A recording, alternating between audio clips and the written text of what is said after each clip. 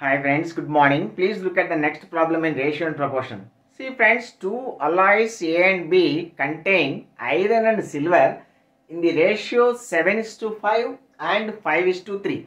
If equal quantities of these two alloys are mixed to form a new alloy C, what is the ratio of iron and silver in the new alloy C? Friends, here equal quantities of alloys are taken. So first let us make the two quantities equal.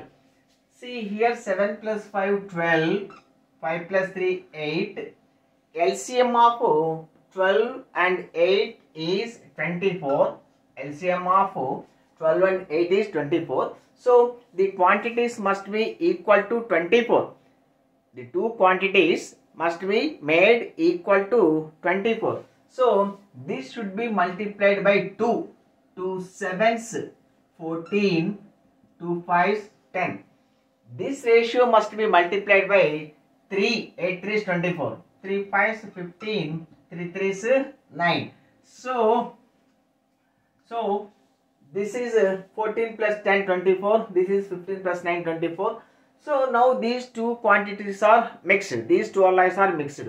So then the ratio will be iron plus iron. 14 plus 15 29 is to 10 plus 9 19. So this is the ratio of iron and silver in the new alloy C. Okay friends.